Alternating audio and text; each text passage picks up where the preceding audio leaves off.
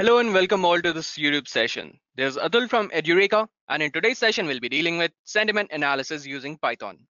Like you all know, the success of a company or product directly depends on its customer, right? So if the customer likes your product, it's your success. If not, then you certainly need to improvise it by making some changes in it. So how will you know whether your product is successful or not? Well, for that, you need to analyze your customers.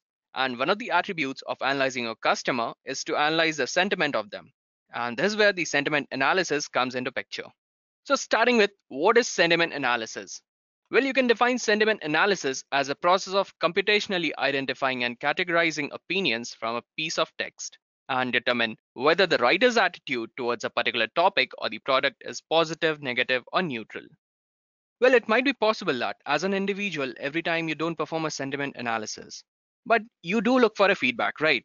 Like before purchasing a product, you generally look for a feedback, like what the other customers have to say about that particular product, whether it is good or bad, right? And you analyze it manually by looking at their feedbacks. Now just consider at the company level.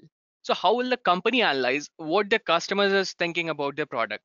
They don't have just one or two customers, right? They have more than millions of customers. So what they will do? So this is where the company needs to perform sentiment analysis to know whether the product is actually doing good in the market or not. Okay, fine. So now that you know what exactly is sentiment analysis, let's move on and see how does it actually work. So let's take this statement as an example. The movie was great. So the very first step would be the step of tokenization. So what exactly is tokenization? Tokenization is nothing but dividing your para into a different set of statements or dividing a statement into different set of words. So the statement, the movie was great, would be further segregated into its different words. So once the process of tokenization is done, so the second step would be cleaning the data.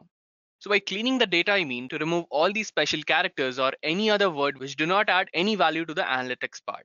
Okay. So as in step two, I'd be removing the special characters. So I don't need this exclamation mark over here. So I'm left with four words: the movie was and great. So next step would be removing the stop words. Like I said, I do not need any word which do not add any value to the analytics result.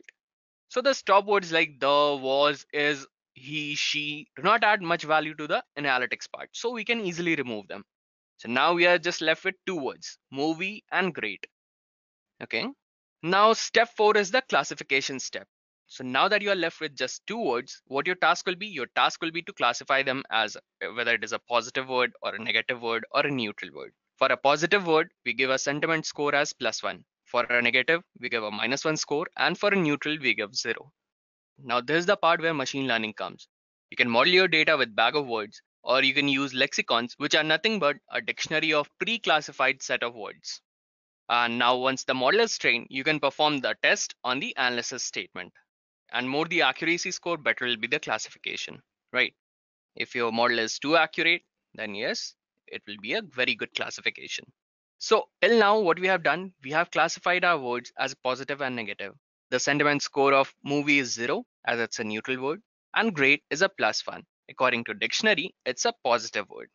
Even you know that it's a positive word, right? So let's move on ahead and calculate the final sentiment score of the sentence.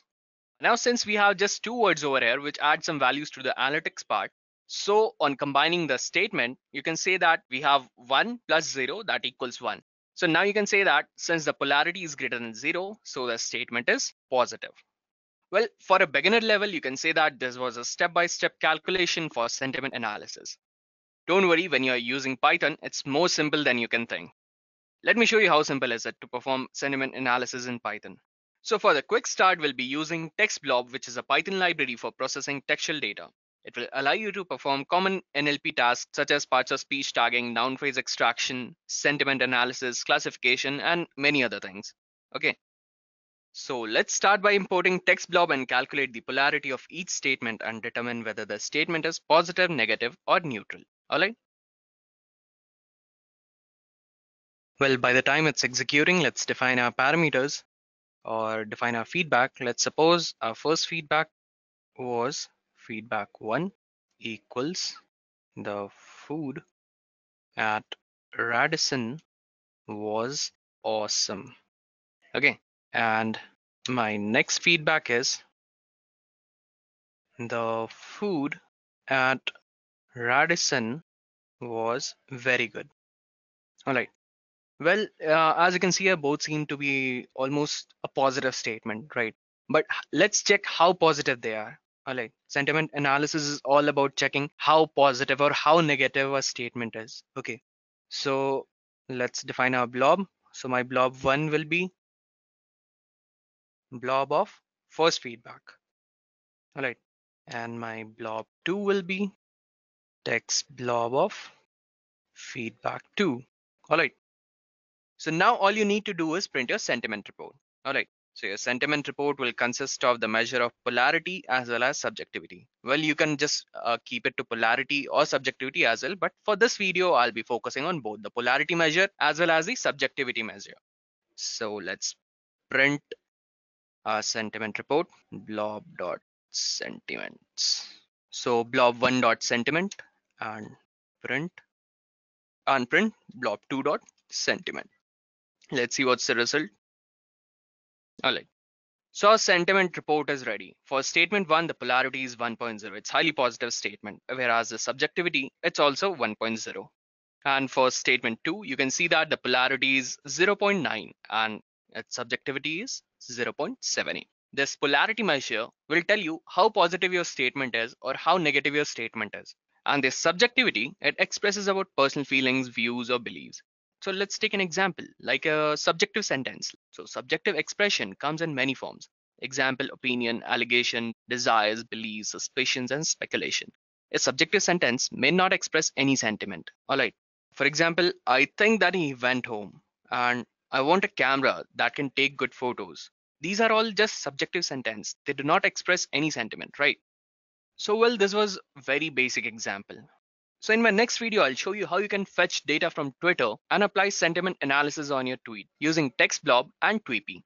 So thank you all. This was all for this session.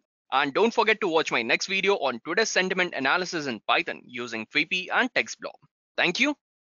I hope you have enjoyed listening to this video. Please be kind enough to like it, and you can comment any of your doubts and queries, and we will reply them at the earliest. Do look out for more videos in our playlist and subscribe to Edureka channel to learn more. Happy learning!